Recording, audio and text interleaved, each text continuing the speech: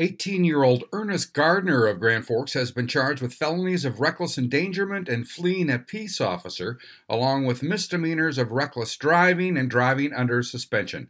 According to court records, on August 10th at 10:37 p.m., a deputy tried to pull a vehicle over on the 2700 block of 6th Avenue North in Grand Forks for reckless driving, and the driver, later identified as Ernest Gardner, took off in a black SUV, allegedly running 3 stop signs and 2 red lights before stopping and fleeing on foot by the old UND Med School.